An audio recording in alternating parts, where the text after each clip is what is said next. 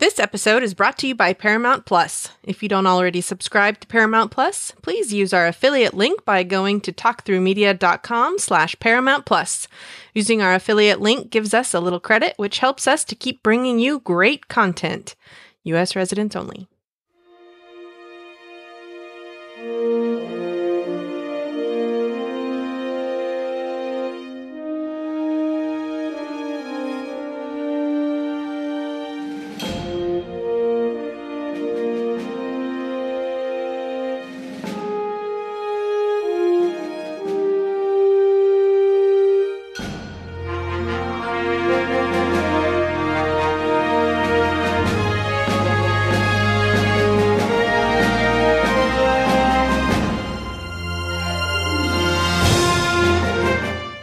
Hello and welcome to episode 71 of the Star Trek Discovery podcast. I'm Brian. And I'm Ruthie. And tonight we'll be covering season 4, episode 10 of Star Trek Discovery, titled The Galactic Barrier. Before we get started, we want to remind you that we now provide early access versions to our podcast that go out typically within 24 hours of our recording. We're recording this late Sunday afternoon / Sunday evening. So goal is to try to get this out Monday morning. So we'll see if I'm able to do that. That will end up being a few days ahead of the regular podcast. So if that sounds good to you, you can help support us by going to patreon.com/Brian and Ruthie to sign up. And just as low as $1 per month gets you access. But first, before we get into this week's episode, we have some feedback for last week's episode and just general feedback in general. So let's open hailing frequencies. Okay, so our first bit of feedback is a voicemail from Mike in Cleveland. Hey, Brian. Hey, Ruthie, and the rest of my nerdy, geeky, Trekkie friends out there. Mike in Cleveland. I'm wanting to drop a note in. I'm an over-the-road truck driver, so I really don't get to keep as current as everybody else is on the current issues. But, I'm watching Star Trek. I love Star Trek. I really love this season. I wish Brian and Ruthie was loving it a little bit more. I wish other people, like my boy Jeff, the sailor guy, because, I'm a sailor, ex-sailor. So I wish he was loving it a little bit more. As far as my boy Jeff, X-Force 11, I hope I said that right. You and I seem to watch a lot of the same shows.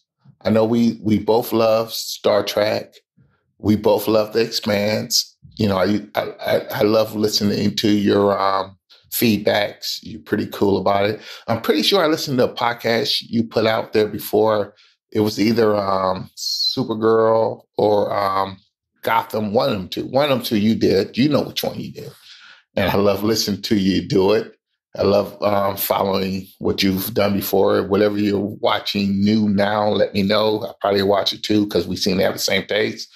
But as far as Star Trek Discovery goes, I'm loving this season.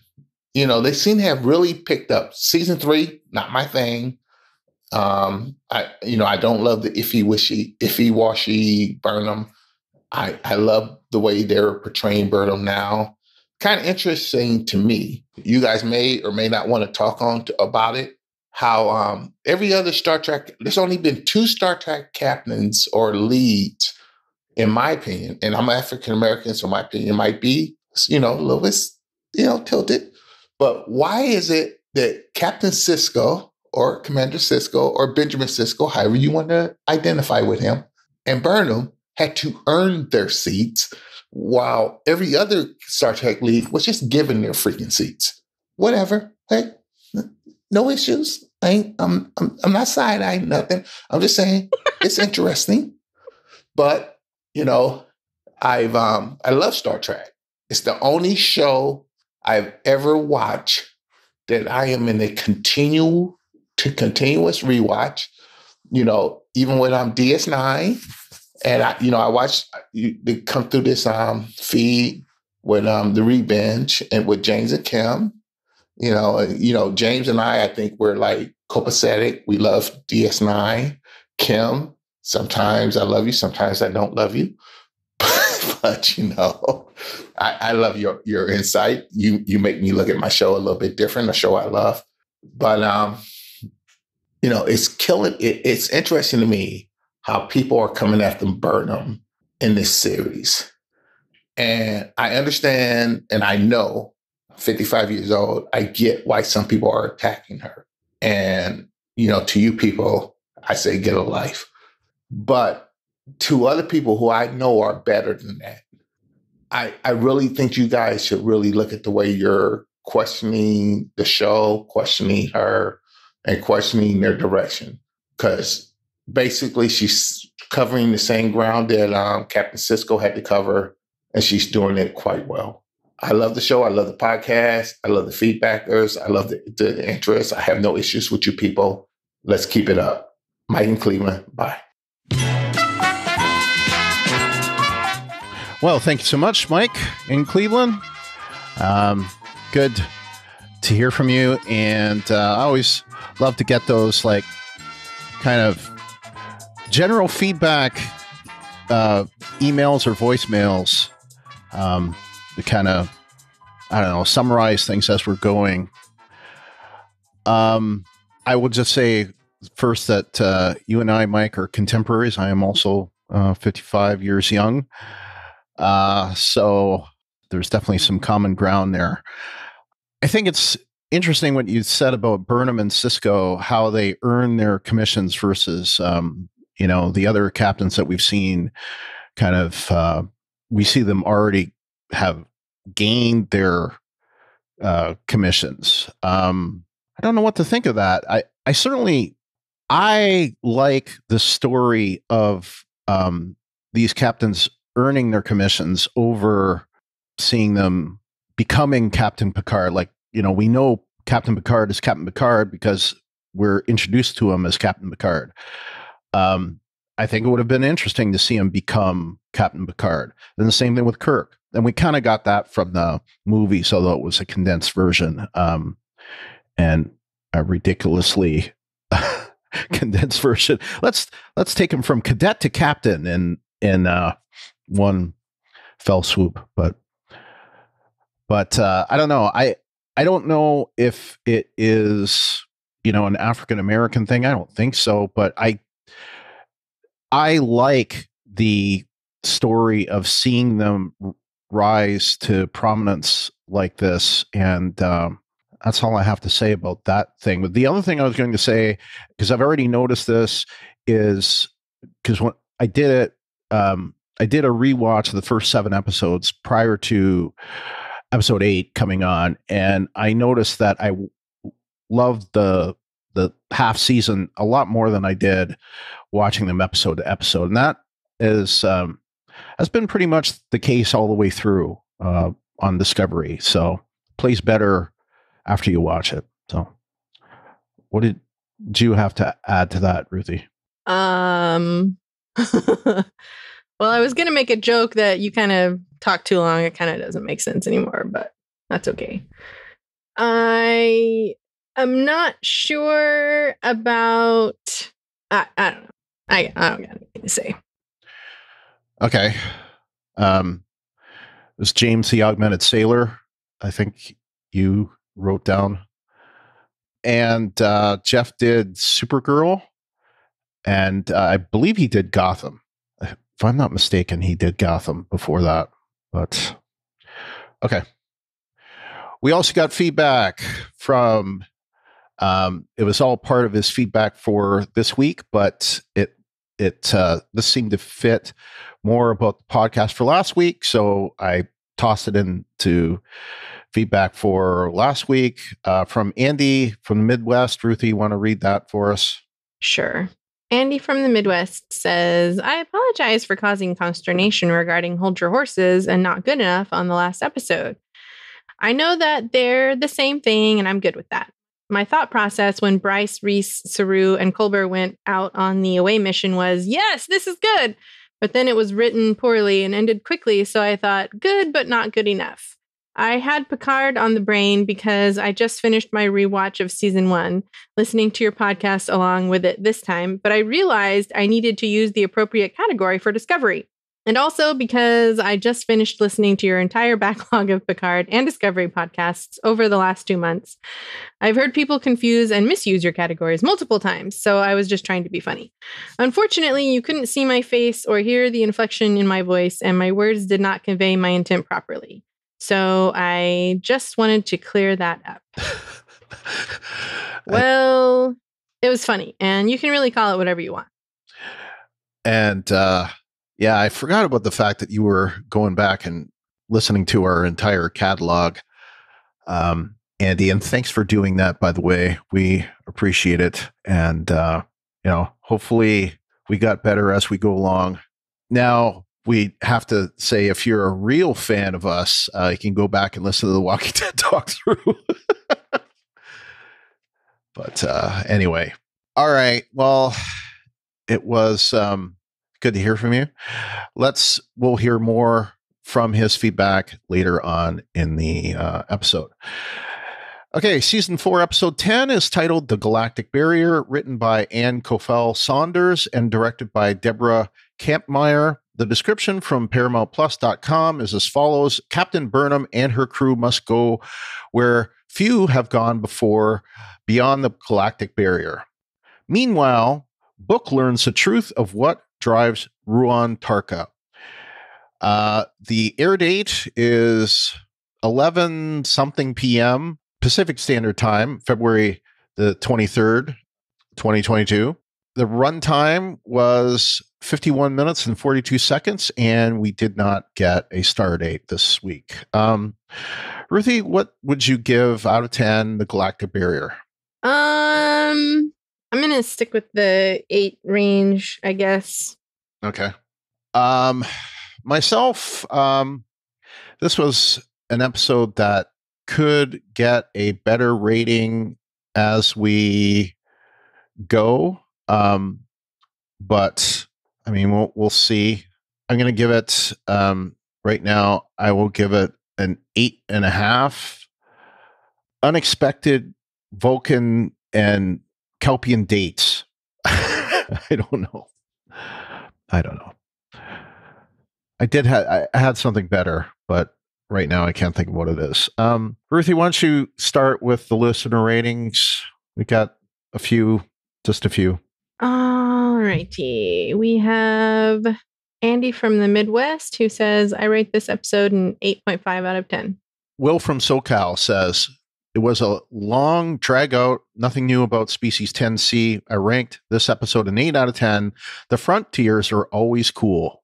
Wes from Minnesota says, this episode was a little step up from last week. I give this episode 8.75 Galactic Barrier bubbles out of 10. All right, let's move on to our listener yeses. Well, our yeses in general. Yes!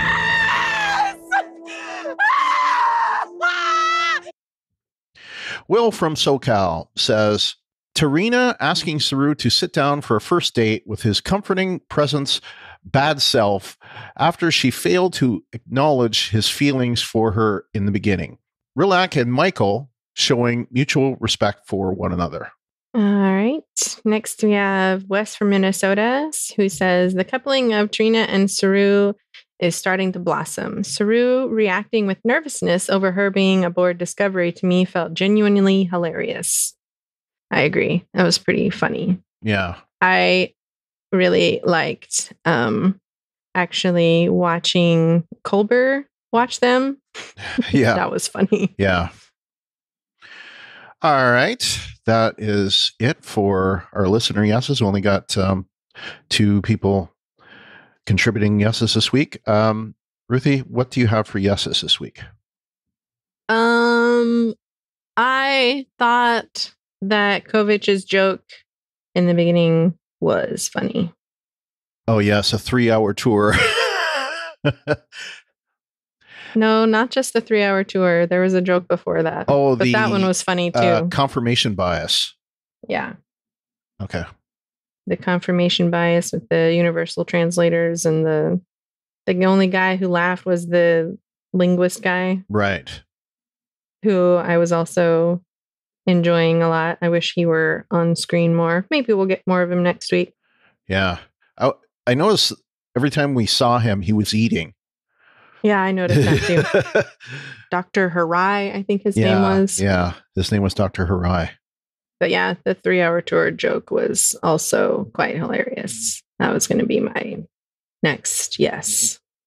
I think that's about it. Well, we had seen the Galactic Barrier before, so this was a nice update of it. I don't think I was trying to look, and I don't think the Galactic Barrier is actually a thing, as far as I know. What do you mean? Like, actually a thing that is a part of the Milky Way galaxy. Like, this is just a Star Trek made-up thing, I think. But I could be wrong.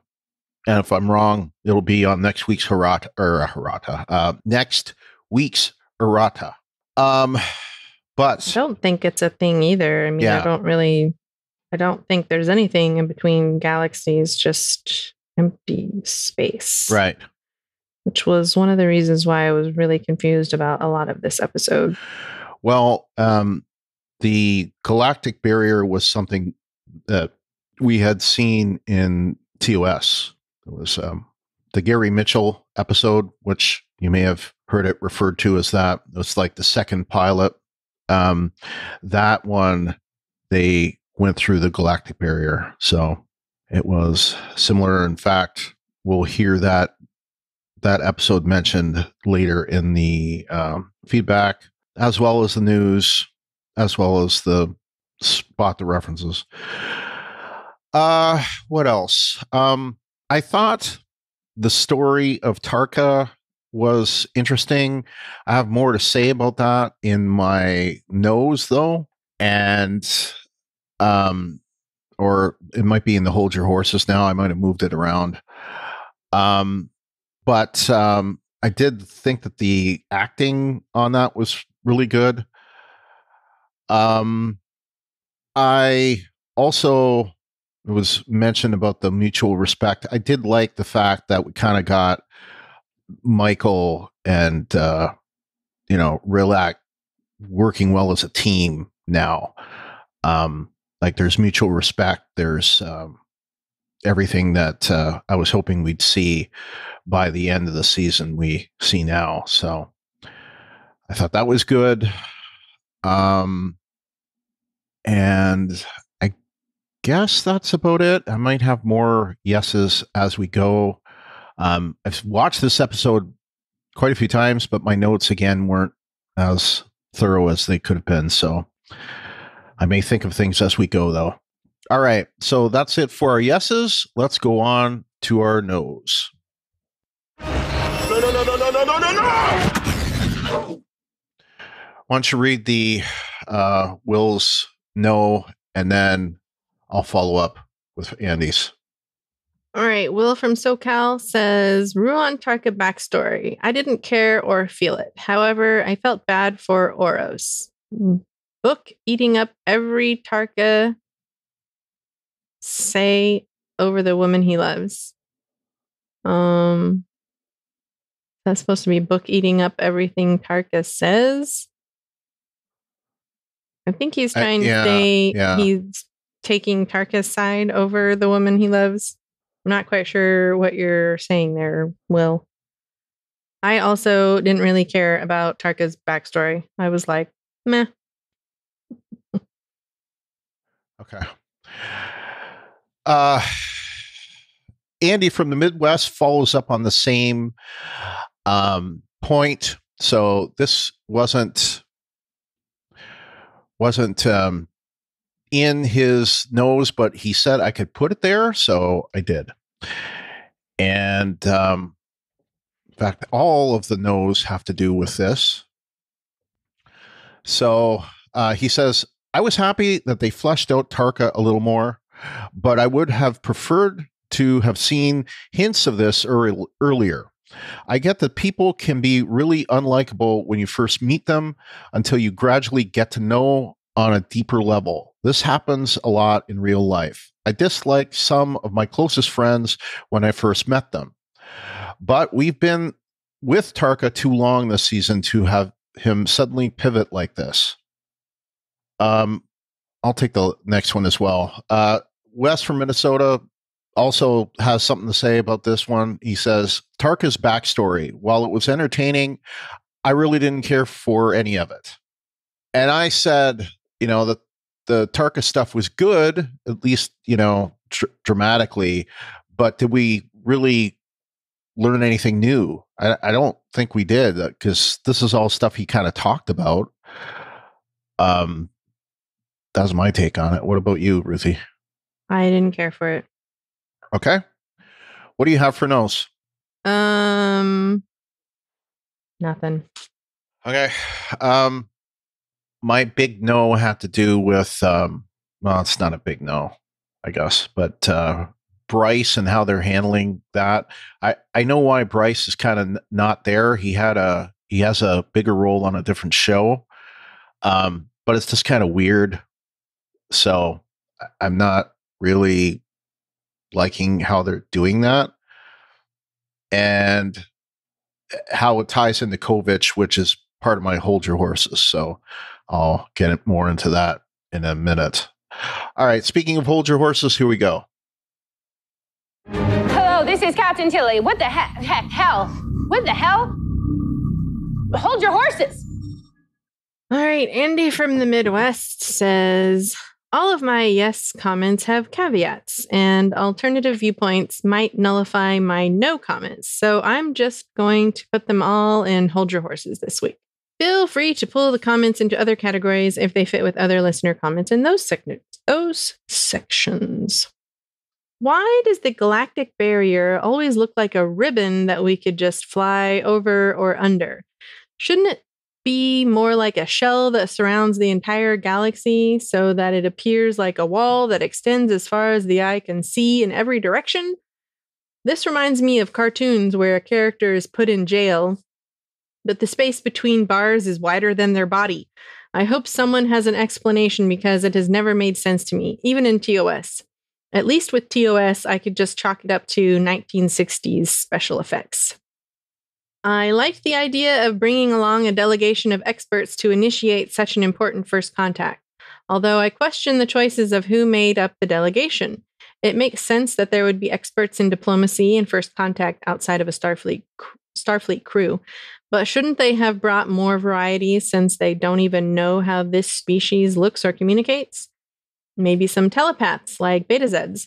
Maybe some synths, if they still exist, in case Tensi is synthetic, although they do have Zora. Maybe Zora will be important to this.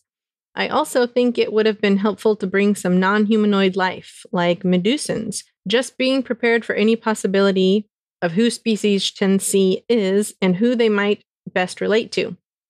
I'm curious to see if we will get some payoff to whatever Bryce is doing off ship. This is the second episode this season, if I remember correctly, in which he was not with the crew. I just don't know if the actor was unavailable both times for the bridge scenes, so they had to concoct a reason, or if something is developing that will be important at the end of the season. Hoping for the latter. Is there a differentiation between Nelson's and Reese's jobs? I keep thinking that they are both tactical officers, but I assume one of them must be something different. This isn't a criticism. I'm assuming I just haven't picked up on what each of their roles is on the bridge.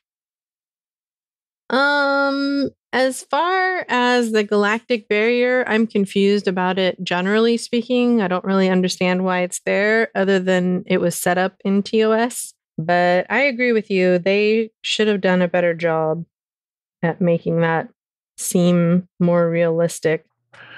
Yeah, I think it's one of those things where, they're kind of hampered by what came before. And if they had done it, if they didn't have the past Star Trek to deal with, they probably would have done it differently now. I don't see how that can be an excuse, though, because they've changed plenty of other things. Klingons. So There's just no real good reason, in my opinion, as to why they're doing this. Yeah. This way. Yeah. I want to compliment you. I had, Andy, I had thought of Beta Zeds as like, why didn't they bring Beta Zeds? Because that would have made a lot of sense to me. Like I kept on thinking of Tam Elbrin from that one episode Tin Man of TNG. Like they need somebody like that. But I hadn't thought of Medusans. I hadn't thought of synths. And I hadn't thought of Zora. So, it's true. Maybe Zora plays into this somehow. Maybe the sphere comes from that area of the galaxy. Who knows? Or outside the galaxy. One thought was, maybe this is the probe from the whales. Star Trek 4. Maybe that comes in somehow. Who knows? But you made some good points, and yes, they could have. It would have made more sense to bring in some species with some different telepathic and empathic powers to make communication, at least in theory, easier. So the other thing I was going to comment on was Nielsen is is in the same position as Arium was. Arium was like the spore drive operations officer, I believe is what she was referred to. And that is what Nielsen is. And I think she is kind of at a parallel to Owushikun. I think like Owushikun is kind of like the ops officer for everything else, and Nielsen is the ops officer for the spore drive. That's how I understand it. But we've also seen her, I don't know, get involved with other things like shields and stuff like that. So there is some overlap between Owushikun and Nielsen and Owushikun and Reese that I've seen. So, do you have anything else you wanted to add to that? No, I don't think so. Wes from Minnesota is next. He says, why do you have two important women on board, Tarina and Rilak, during this dangerous mission? Wouldn't they rather bring aboard subordinates instead? Well, I don't know. I don't know why you have to say two important women. Two important people, yes. Tarina, I would concur. Like you would think that they would, or she would have, could have picked somebody else. But perhaps she did it for the same reason that Rillik did.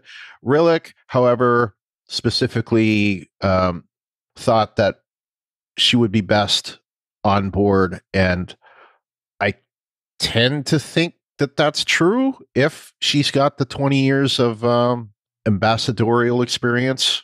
So that makes sense to me. Didn't Trina say the delegate didn't show up? So... Yes. But I think the point was, I think what Wes is saying is, even though the delegate didn't show up, Tarina could have sent, somebody else that was there. But maybe there wasn't anybody else there, That's kind of what I was thinking. Like, I don't know why you would assume there was someone else when she blatantly said outright the delegate didn't make it. Yeah. I mean, why would you just send a random person? Especially for something this important. Yeah. All right. Hold your horses. Ruthie, what do you got? I did not really like them talking about what they're going to do back on Earth. I thought that was shoehorned in. Just. Oh, yeah. Yeah. Can you just hit me over the head with a hammer a little bit? I mean. Yeah, it was. I've been a little disappointed with the writing lately. Sorry, Mike. I wish I liked it better too. I don't really. The problem I have is it seems like Disco is the only ship in the universe or the galaxy, what have you. And I understood that when it was last season because the Federation was semi in a shambles. But once again, it feels like they've painted themselves into a corner where they can't really do anything else. They need to change their formula because this just doesn't work anymore. They sort of got forced into their situation in season 2 because of the battle with Control. It was almost like, yeah, they were the only ship in the universe that wasn't compromised. It ended up that there were other people who also came along to the rescue, but I mean, they were sent out on a mission that turned out to be this other, great big huge thing. And that made sense to me. This whole premise of we're the only ship who can save the galaxy again and again and again doesn't make any sense to me. I mean, okay, if what's going on with Bryce is because the actor is otherwise obligated, but it doesn't, I mean, out of all the people and all the ships and all of the Federation, he's the only one. And it seems like they do this a lot where there's no other crew but Discovery. There's no other captain but Burnham. There's no other ship but Discovery. In the whole Federation, for some reason, they are always at the center of everything, always. And that's driving me crazy because back in the Next Generation, it was these specialists would show up on Enterprise to do this, that, or whatever. It wasn't, this person on the Enterprise is the best, most qualified, most capable. And so therefore, of course, it's going to be him. No, they would have other random people show up and make use of the Enterprise's this, that, or whatever. And I don't really get the feeling that we're dealing with the Federation anymore. I was hoping they would solve that problem when they sort of got the Federation back together, but they haven't, and it's getting old. I don't really like it. It reminds me, we never really talked about this, but it's a Roddenberry show. Did you ever watch Andromeda? No, I never watched Andromeda. What you're describing sounds somewhat like Andromeda. So Andromeda had a lot in common with Star Trek and with Discovery. It was a ship out of time, and it was the only one. And their captain was kind of trying to recover the Commonwealth, as it was called. So it was the only ship that existed because it was 300 years after the end of the Commonwealth. It's similar in that way, but you're right in the fact that, it's like they have painted themselves in the corner that Discovery is the only ship. And I get that currently it's the only ship that has a Spore Hub drive, but what I'm hoping is by next season, everyone will have a Spore Hub drive, or there'll be a lot more ships that have Spore Hub drives. I mean, why couldn't they? And for that matter, if there aren't enough Qui-Gens around, why can't they either get some of Stamets, blood and kind of get some volunteers and, make some more pilots, or B, find another species that can communicate with the spores, So, or C, come up with a different way to pilot it. Yeah. No, a different technology other than the spore drive, because it seems like they've forgotten the problem with using the spore drive anyway. Wasn't there a problem back in season 2? There was, and they've mentioned it offhand a couple times that they've figured out how to not not hurt the JOSEP. It was the JOSEP that were getting harmed. And they figured out a way, but didn't really explain it on camera. But that was largely the issue there. Yeah, another technology would, of course, fix the problem. So, I mean, they need to fix the problem because, they're the only ship with the spore drive, but I just wish they would have, I don't know. Yeah, I agree. Done something different because this is tiresome. I mean, Andromeda was set up to be that way, but yes, they sort of played like they were going to do that with Discovery, but then they immediately found the Federation and immediately solved the problem of the warp drive technology, blah, blah, blah. I don't know. Yeah. I just am not thrilled with the directions that they're taking. What else do you have? I didn't really understand once again why President Rillick was even on the bridge. We've already talked about the Galactic Barrier and how much sense it doesn't make. I didn't really understand why they wouldn't share the information. I mean, what would keeping it secret do? What would be the purpose of keeping that a secret? Aside from just keeping it a secret for the sake of the secret. I don't know. I didn't understand that at all. I didn't understand why. I didn't understand. Yeah, I agree with you. There wasn't really a point to it. Other than, I think Burnham said something about controlling. Yeah, and I think that's what it was. I think that's what it was. It's like they're trying to control something that they're able to control. That didn't make any sense to me, though. No? As far as, no, I mean, okay.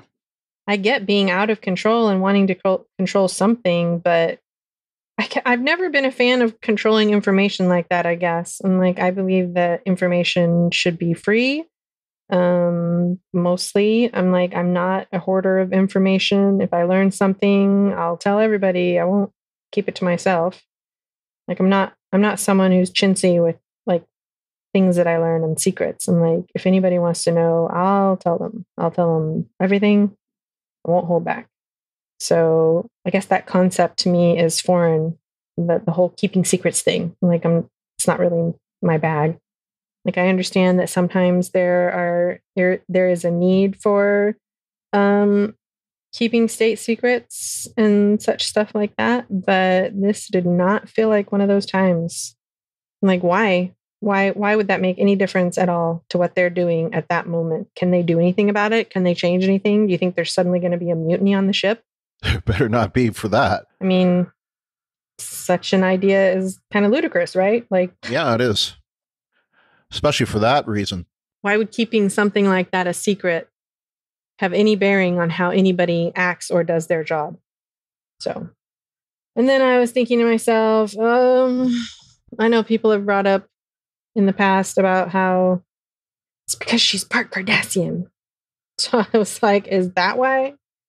Are they really secret mongers to that extent that would be why she would want to keep it a secret? I don't know. That didn't make sense to me either, because I was like, I would think in the interest of diplomacy that diplomats would be even more willing to share information than hoarding secrets. So I don't know. I didn't get it. I think that's it. I probably would have put the whole Tarka thing in Hold Your Horses.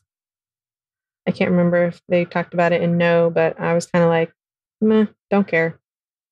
You were in a bad situation and you did bad things. Andy had it in Hold Your Horses. I had it in No, but it was like a soft no with it could have gone either way.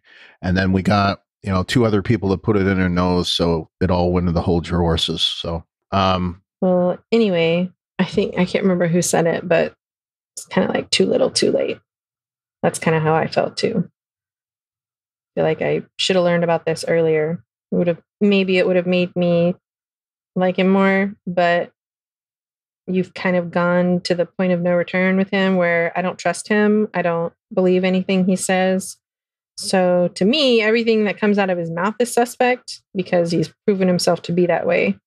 So that's why I was like, I'm disinterested in your story because I don't believe you. I don't trust you as a character because he hasn't given us any reason. See, my take on it with him is I didn't learn anything from it. Like, it's all stuff that he's kind of said already. Like, he didn't go into detail, but we knew that he had been held with the Emerald Chain, and we knew that they were kind of working on like some kind of alternate to dilithium, and that he was being held with this guy that, you know, became his friend. So there was nothing new there to me. Yeah. That was my take on it. So it's true too. And we still don't know what happened to this guy. I mean, the only thing that we got was a further explanation of what he's calling home. It's not actually his home. It's this place that may or may not exist that he thinks his friend made it to, some alternate universe, which I'm like, I don't know if you ever watched Stargate, but there was this one planet where it was like a prison world, and they believed that if they stood in front of the event horizon of when the Stargate was opening, that they would be transported to another place. But really what was happening was they were being vaporized because the event horizon, I can't remember exactly how they explained it, but basically when the event horizon opens, anything in its path is destroyed. And I mean, to a certain extent, they did create an iris to close over the gate so that people couldn't just show up. Anyway, that's kind of what I was thinking, is that they were like, that's how he was treating it, sort of. I mean, that's how I felt anyway. I was like, is this guy really, I mean, like, he believes it's there, but he said he had scientific proof. But I mean, something like that is kind of hard to prove, you know, unless you actually go there and come back. So I don't know. I kind of thought it sounded a little bit like hooey, as Sheldon Cooper would say, or maybe he would say hokum. So, you got anything else? Well, I was a little surprised that I furthermore don't understand Book's motivations. I don't know exactly what he thinks he himself is going to do. Yeah. By crossing has he completely gone off his rocker? If you wanted to do something about what's going on and make a difference, basically, turn yourself in and try and make a difference with Burnham. But instead, he's going off half-cocked again. I'm going to cross the Galactic Barrier. And then we get an explanation of all these horrible things that will happen. And I was like, how did they know? How did they know all this stuff is going to happen? I'm like, what proof do they have that all these bad things will happen? So I didn't get that either. Anyway. Well, you just triggered my memory to come up with one that I didn't write down. Okay, so we see that Tarka isn't a crackpot. I guess that's one thing that we didn't know, because I thought he was Looney Tunes. But so he's not a mad scientist, that he has faith, I guess, in this alternate universe and knows that it exists. But, you know, okay, so an alternate universe exists, but how do you know that it's this wonderful place? I mean, what if they go there and it turns out to be, well, it was a wonderful place 500 years ago, but now, oh boy, Mm-hmm. You know? And as I had said before, a few episodes back, it doesn't change who you are. It just makes things from that moment on better. And, you know, what if you come across yourself in that other universe? Like, what if the other Tarka is in jail. And so Tarka shows up and they immediately, think he's escaped and they put Tarka in jail, stuff like that. So anyway, there's a whole bunch of questions. I guess we don't know. I mean, for all we know, that alternate universe could be actually on the other side of the wormhole. Maybe these beings are from there. Who knows? Who really knows? Why the one thing I didn't understand really about this episode at all is, so Discovery goes toward the Galactic Barrier, and their plot is all about going to the Galactic Barrier, and supposedly there's a little bit of talk about them doing upgrades, but they don't say anything really about using programmable antimatter. It's not even mentioned on Discovery. And on Bookship, the whole thing is about getting programmable antimatter. So why the difference? Like, why was it so easy for Discovery to start going through the barrier versus Book having to, take an entire episode before they could try? I didn't get that at all. So I don't know. Yeah. I got nothing. And I guess the obvious question is, what is so important that Kovic is doing? Yeah. Is he trying to come up with an alternative method to communication? Is he in communication with them? It's really not explained. I think the only reasonable explanation is much like Bryce. He's another person that can't be there, 7 days a week. So let's put him off ship. That's the reason for him, not coming there. But aside from that, I couldn't really think of a reason for it. So beyond that, I think that's it for my Hold Your Horses. Beyond, you had a lot of good ones there. So I support the things that you said. Let's move on to our feedback section and open hailing frequencies for a second time this week. Okay, so we have our second voicemail, and it's keeping that streak alive with Jeff, X-Force 11.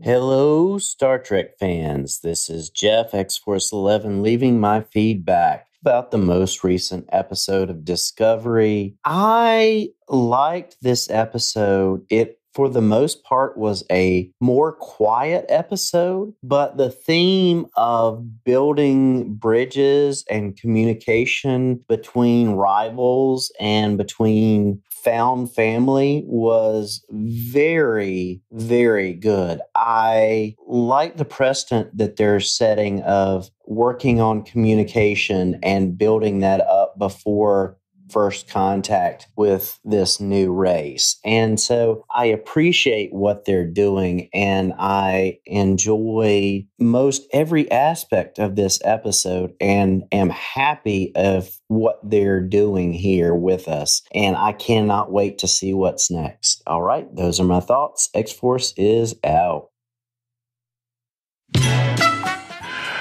Well, thank you so much, Jeff, X-Force 11, for your feedback. Once again, keeping that streak alive. I have lost count how many episodes now you have sent in your feedback for. So, again, thank you so much.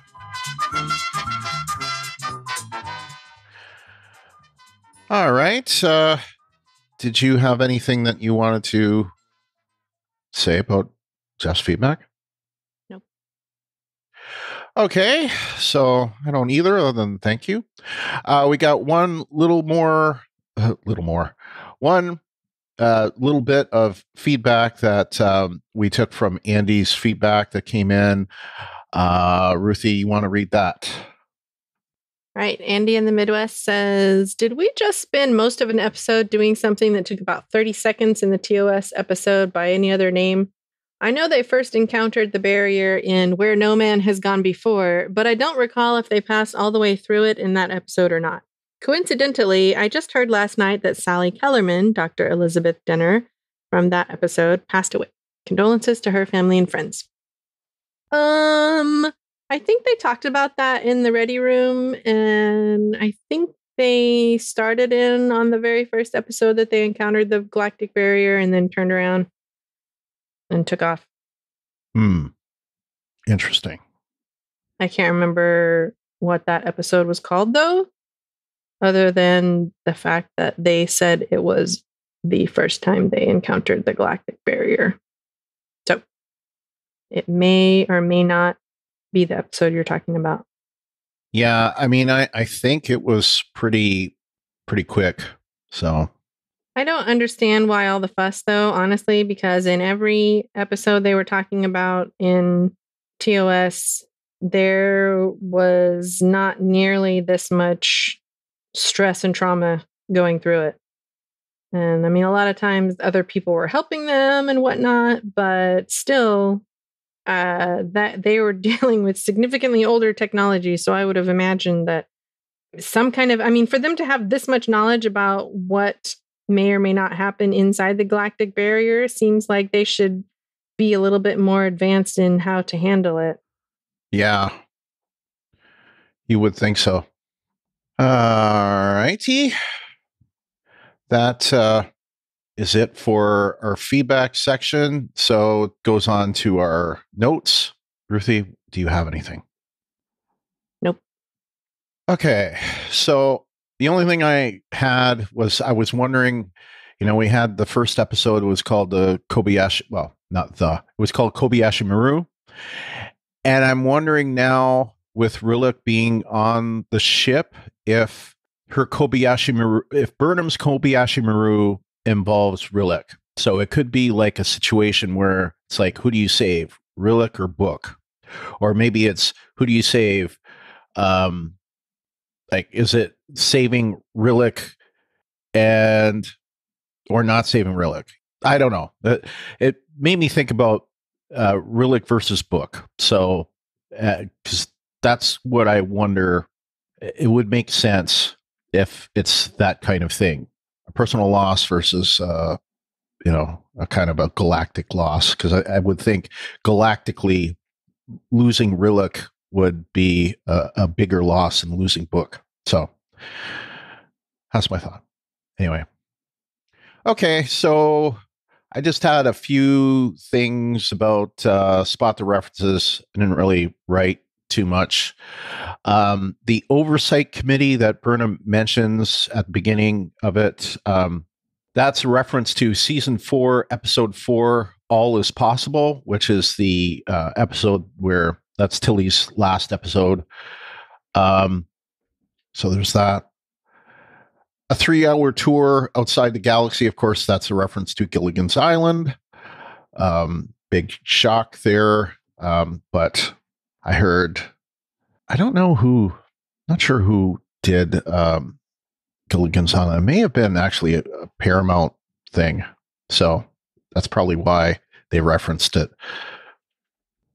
No? Oh, yeah, it was actually, yeah, CBS was involved with it. It was, it originally was was shown on CBS. So yeah. Anyway. And, we mentioned, of course, that this is not the first time we have seen the Galactic Barrier. Also in TOS, we mentioned, of course, it's season 1, episode 3, Where No Man Has Gone Before. That's the episode with Gary Mitchell and Dr. Elizabeth Daner, which just briefly got mentioned earlier, but we'll mention her in a minute. It is also mentioned in season 2, episode 22 of TOS, By Any Other Name. And specifically, it was Rojan and Kalinda of the Kelvin Empire, who originate from the The Kelvins originate from the Andromeda galaxy, and they went through the galactic barrier to get to the Milky Way galaxy. So that's what that's how we know them. So anyway, that's beyond that. That is about all that I recorded for this episode. Let's move on to our open hailing frequency section and get into news. All right. So the Ready Room had an extended Picard segment on it. So there were several things on there talking about Star Trek Picard that we hadn't seen before. And that was kind of, I'm not going to get spoilery because a lot of people don't like it when you get spoiled on stuff like this. But I thought it was interesting. I learned some things that I didn't know about for season 2. And I want to get to watch the show. So I think it's going to be interesting to see where things go. So what about you? What about me? What? Did you watch The Ready Room or no? Yeah, I said I watched it. I thought you did. So what did you think of the Picard stuff? I thought, I don't know. I thought it looked interesting. It looked to, it just, I don't know. I don't know what they're doing. I don't know what's going on. It looked very different from the end of season 1. So I guess maybe they aren't exactly interconnected the way that I probably assumed that they would be. So, well, as far as I'm concerned, that's a good thing. Because the first, I've gone back and I've watched Picard a few times now, and I watched it I want to say a month ago. I watched it during the break of when this show was off for a month, and it's the same thing that I had noticed then, and after Picard season 1 was over, the first 8 episodes we loved it, and then the 9th episode it was kind of like it fell off a cliff, and it just goes to show you the execution at the end, if on one of these serial type shows, if they screw up the end, it just ruins it for the whole season. And I'm optimistic. I think with Michael Chabon, as far as I know, he's a great writer, but I don't think he was a particularly good showrunner. I think it was his first time doing that sort of thing. So there seemed to be a lot of, kind of working last minute kind of thing. And I'm hoping with Terry Matalas kind of being co-showrunner, he's done this kind of thing before. He's got a Star Trek pedigree as well. And of course he's got, the 12 Monkeys behind him. I think it's going to be great. It's a brilliant show. Yeah. Yeah. So I have very high hopes for season 2 of Picard. I have very high hopes for Strange New Worlds. And I'm hoping that the last 3 episodes of Discovery are worth it. So, and I know we'll see. Yeah. And I also know that Lower Decks season 3 is going to be amazing because it has been amazing first 2 seasons. So that's my opinion. That's why I said, I know. I just don't understand why they're doing their viewing schedule this way. Yeah. Like, I don't I don't understand why there's so much overlap. I mean, can we not spread the goodness out over the course of many more months? I have more to say about that, Ruthie, in the news. Do tell. In fact, that was something. I never read the news, so. No, this wasn't. That's why I'm No, asking. Ruthie, this was not in the news. This was actually an article that, I'm sorry. This was something that, who posted it? It was Jeff. He posted it this morning on our Facebook group, and I don't really understand it, but I'll get to that in a minute here. The only other thing I want to say is... Oh, is that graphic I saw? Yes, it's that graphic, but I'll just say that they showed an extended scene from Picard, and that was interesting as well, but the guest was... Yeah, I'm wondering if it's the cold open. They always show the cold open. Yeah, I think it might be. Not always. Not always. They didn't show the cold open from Discovery this week, last week on the Ready Room. Right. If that sentence made sense. Right. Anyway. But a lot of times. A lot of times it is. For this one, I don't know for sure if it was, but it was, like I say, they didn't show anything for Discovery. There was no extended scene or anything, sneak peek for next week. It was just simply Picard. So maybe there'll be a scene that they release sometime during the week. I don't know, but it was nothing. The one thing that they did have for Discovery was Glenn Hetrick, who's like one of the, I don't know, they don't call them makeup guys. I think it's like creature designer or something like that. But he's kind of like the Michael Westmore of Discovery, if you want to kind of understand who that is. And of course, Michael Westmore was the guy that designed all the aliens and was the makeup supervisor and all that stuff for all the Berman era Star Trek. And he talked about, kind of like standing on Michael Westmore's footsteps and, how much Star Trek meant to him, to him, this is a dream job. And he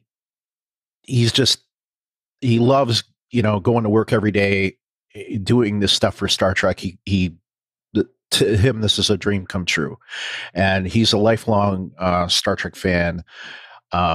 Those of you who quibble on things that they've done, just remember he's taking direction a lot of times. So, but then again, like you see different Ferengi in this season of Discovery. Well, it's like 900 years. So, or 800 years, I guess. So it's possible that they could have evolved a little bit. Who knows?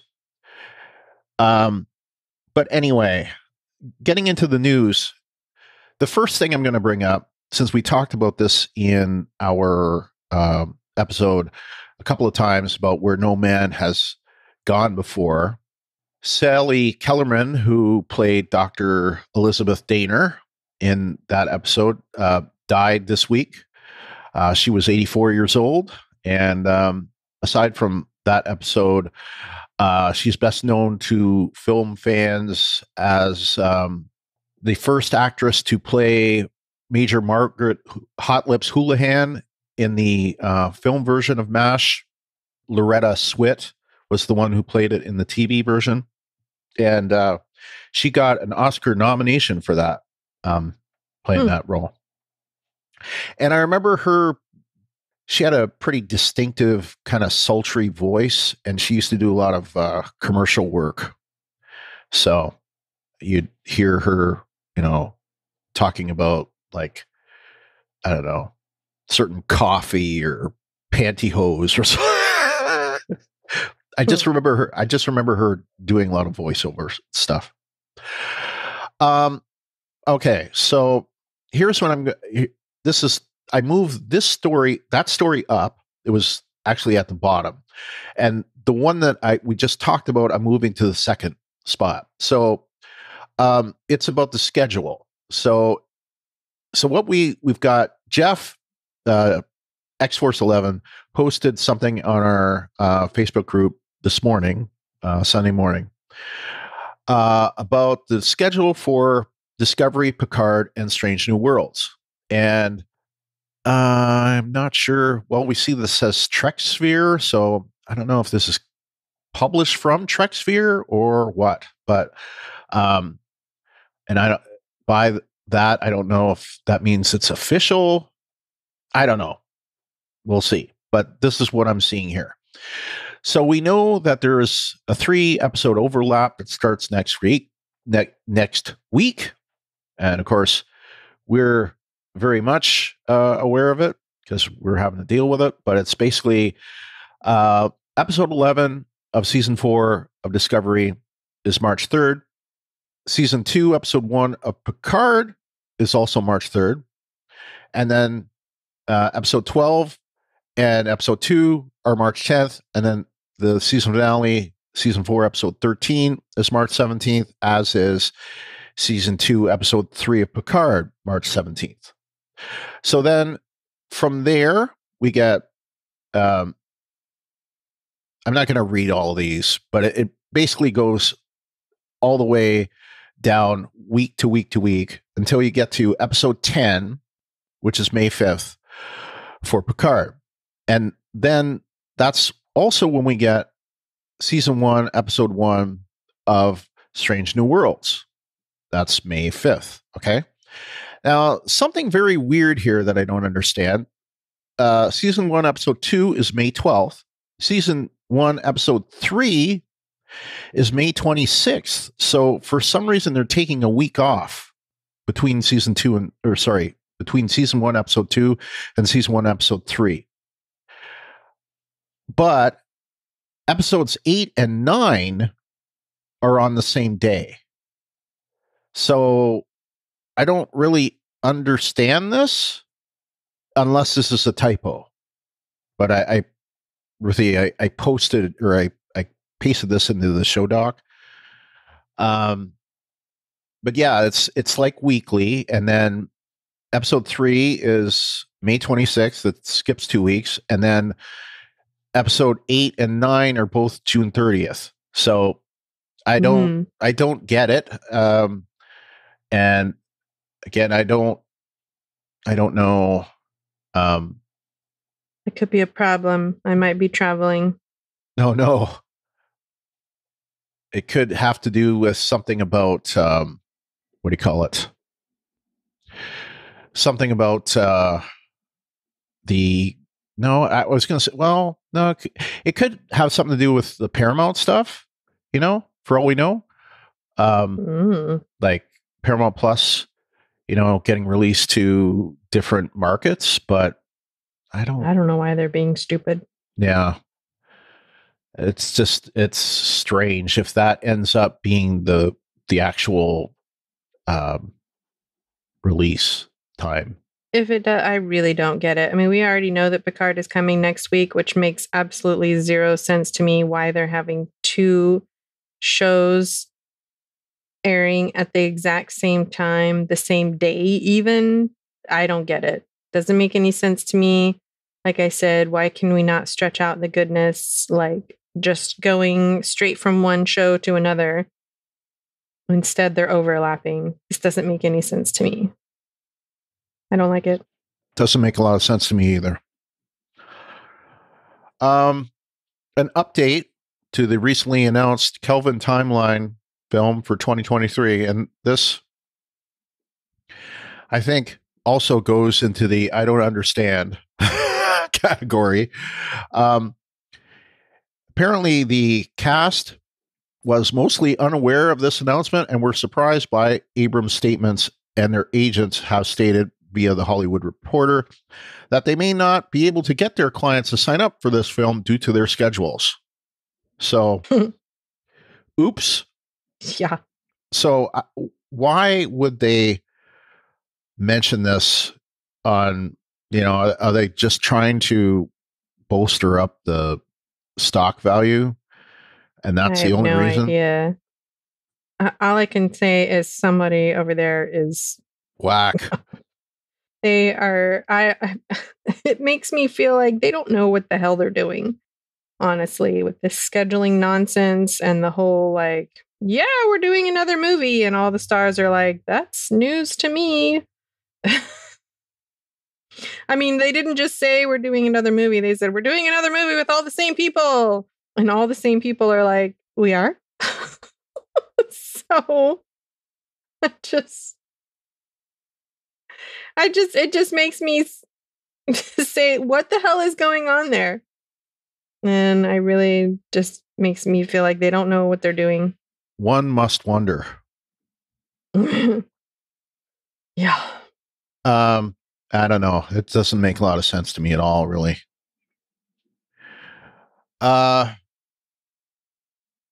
Free mobile game is in development called Star Trek Lower Decks, TBD. And I guess that's the name of it, TBD. It's not just, it's not to be determined. It's TBD standing for the Badgie Directive. Players will players will use the characters from the TV series to take on a rogue AI Badgie in their attempt to return to the real world. The game is being developed by Canadian developer Eastside Games and Australian developer Mighty Kingdom Limited. You can pre-register for the game. It will be available on iOS and Android sometime this year. Interesting. La La Land Records has come out with a 2-disc remastered soundtrack to Star Trek The Motion Picture to promote its forthcoming 4K Ultra HD restoration of the Director's Edition. They had previously released a 3-disc version, which was sold in 2012 and has since gone out of print. And there will also be a vinyl record of the Discovery Season 3 soundtrack set for release by Lakeshore Records in May. It will be a spectacular 2-vinyl record set of the 3rd season soundtrack, which was the first ever Star Trek soundtrack to be recorded remotely due to the pandemic. Wow, vinyl. Yeah. In an interview with Collider.com, Picard stars Jerry Ryan and Michelle Hurd were talking about seasons 2 and 3. In that interview, they confirmed what had only been hearsay at this point, even conflicting reports due to the interpretation of SFX magazine article from February that Picard will end after its 3rd season. They stated in the interview that they were at work on the series finale. Okay, so I guess that means 3 and out, which is something that we were told from the beginning, and it makes sense. It's just a 30 episode 3-hour tour. A 30-hour tour. Yeah.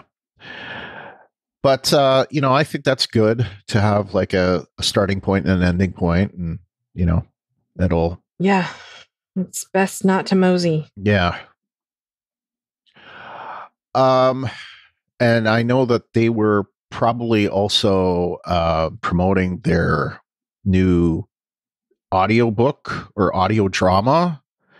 Is it called No Man's Land, I think? This is what it's called. And I believe that just came out. I haven't listened to it yet, but it's out there. Another thing that is coming soon, and it's not out yet, but we have seen in the last trailer that Guinan has a bar, and it's called, the address is 10 Forward Street. So there is a 10 Forward The Experience that will be coming March 10th through 20th at 1262 Palmetto Street in Los Angeles, California, 90013.